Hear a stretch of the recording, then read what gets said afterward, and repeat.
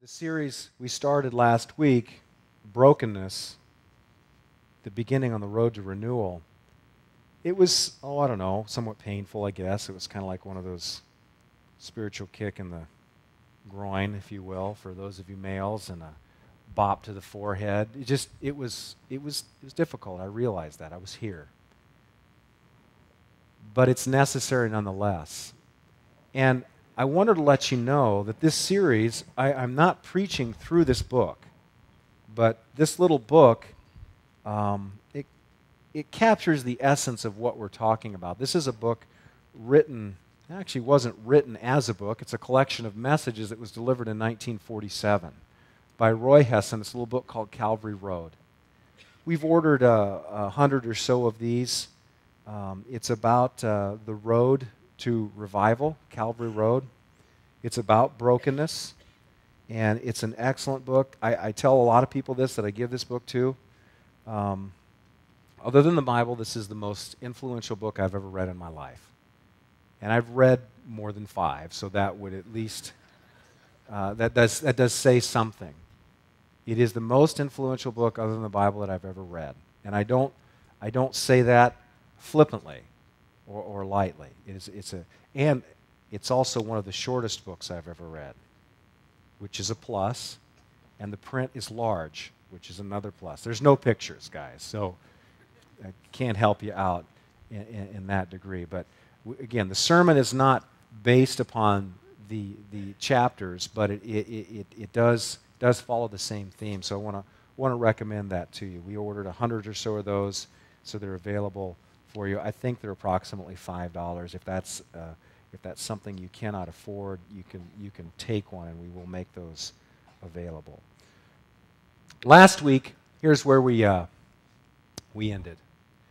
We ended with this verse, John chapter 15, verses 1 and 2. I'm the true vine, and my Father is the vine dresser, and every branch in me that does not bear fruit, he takes away, and every branch that does bear fruit, he prunes, that it may bear more fruit. Let's go to the Lord in prayer. Heavenly Father, it is our desire that we rise to a temperature above lukewarmness.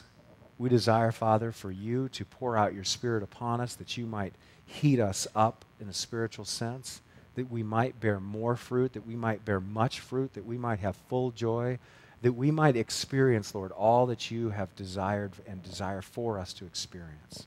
Lord, you sent your Son to die on the cross, Lord, to atone for our sins and to give us his gift of righteousness, and, Father, also to sanctify us by faith. So we pray, Father, for our own sanctification this morning, that you not leave us where we are, but that you transform us by the renewing of our minds, that your Spirit, Father, would work powerfully in us, that your word would be proclaimed this morning in power, and, Father, that you would use that word and find fertile soil in our hearts to bear fruit. We pray these things in Jesus' name. Amen. Every branch that does bear fruit, he prunes that it may bear more fruit. Evidently, for us to rise above mediocrity, to rise above a temperature of lukewarmness, for us to bear much fruit, and not just seasonal fruit occasionally when the circumstances are really, really good, but rather to bear fruit all the time, to be and experience full joy, that requires, according to our Lord Jesus Christ, that we submit ourselves to the Father and allow him to prune us. Everything was great until we got to verse 2. That he would prune us that it may bear more fruit. You see, the vine has to be prepped if it's actually going to be fruitful. And by the vine, I'm not speaking of Christ. I'm speaking about the branches connected to the vine. That is his body, his church. We have to be subjected to the process of pruning, which is sanctification. We are justified in Christ. We become part of the vine by virtue of grace that we receive through faith. It's not of works. There's nothing that we do except simply trust. And that's a reality. It's a declaration. It's an event. It happened in the past. But the growth process, The renewal process is not an event, it's a process. It takes time, and there's pain involved, and there's joy involved, and there's growth involved, and there's pruning involved. And that preparation process, Jesus refers to as pruning. Now, here's the deal. We know, you and I, we know this intellectually. This is something that we have in our heads, and we can identify that verse, and we can say, yes, that's true. I know that's true experientially, and I know it's necessary. We know it's good. We know that it's a good thing to be pruned. We know that it's a good thing to be stretched and have our faith stretched so that we bear more fruit. We all know this is good. This is all up here. Nobody here intellectually is disagreeing with Jesus, I hope. But nonetheless, we shrink back from pruning. It's like a kid. You can hear these kids. They're kind of squirming and, I don't like, he's loud. In fact, last week, somebody told me that they were sitting in the back, and this little girl was laying her head on her mother's lap, and the little girl, in the middle of the sermon, looked up with this annoyed look on her face and said, "Mommy, why is that man screaming?"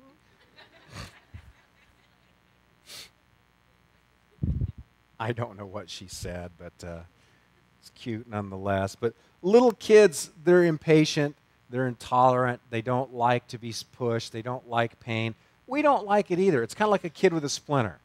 How many of you moms and dads have removed a splinter from your toddler's finger or feet?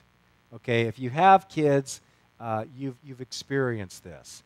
The pruning and the splinter removal process are one and the same. They're very, very similar.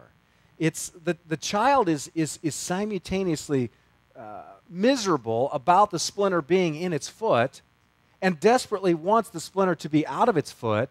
But the moment you, mommy, comes, let mommy see the foot. Ah! It's kind of like gravity. For gravity, let's see if I can get this right. It's been a while since I taught physics, but the force of gravity is directly proportional to the product of the masses of the body, the two bodies, whether it be the earth and the moon, or you and the earth, and you standing on the earth. And it's inversely proportional to the square root of the distance between the two bodies. So that means the further and further away you get from these two bodies, the less the force of gravity. So there's this supernatural force involved with the kid and the splinter. The pain of the splinter increases directly proportional to the square root of the distance as you approach the child's foot. If you can't see the splinter, it doesn't hurt as bad. But if mommy wants to see it, let mommy see it, and as soon as you get closer, the pain is magnified exponentially. You follow that? It's very similar in a spiritual sense. We know that we have to be pruned. We know this. We know that our flesh, that where sin indwells, it needs to be pruned and it needs to be put to death. Hence, that's why Paul says, put to death whatever dwells among you, dwells in you. The sin. Put it to death. Put it to death. You hear that over and over again. So the pruning process is the clipping off of that which does not bear fruit, that which hinders our growth and causes us not to bear fruit. And that is always in us.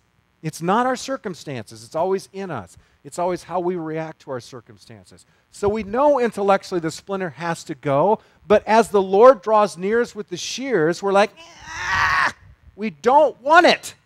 We do and we don't. It's a weird thing. The kid desperately wants the splinter out of its foot, but he doesn't want it to be removed. Does that make any sense? It doesn't make any sense, but that is reality, is it not? The kid will cry and cry and cry and would rather hobble for days, decades if necessary, and not play and be miserable than to actually undergo the process which takes 3 seconds of removing the splinter. How are we any different? We're not. We're not any different. We're just older, and we mask our fit throwing better than our children do in a spiritual